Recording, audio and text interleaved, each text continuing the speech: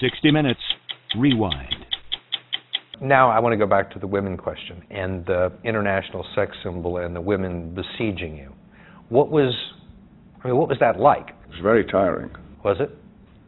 Was there any part of it that was appealing? Well, it was just something that somebody had to do. So you took advantage of it?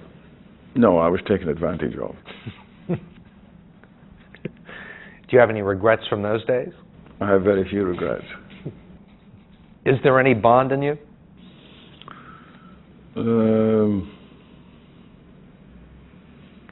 Yes, some, yeah. Was it there before the role, or is it something you've taken away from it? I think a bit of both.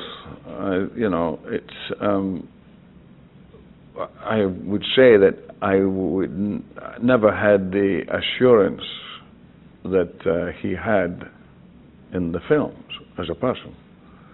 And the more one played it, the easier that was to convey. Because one of the most interesting aspects of it was to make it look as easy as possible, no matter how difficult it was. And it wasn't always as easy as it looked, needless to say. What part of you is Bond? When I'm right about something, I think I'm pretty immovable. Same sex. I like food. I like drink. Fast cars?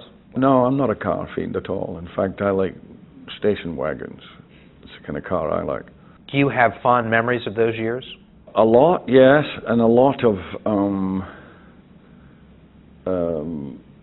to handle in terms of a different kind of pressure. The publicity and everything was, you can't imagine going to a country like Japan and to have 500 photographers wherever you went.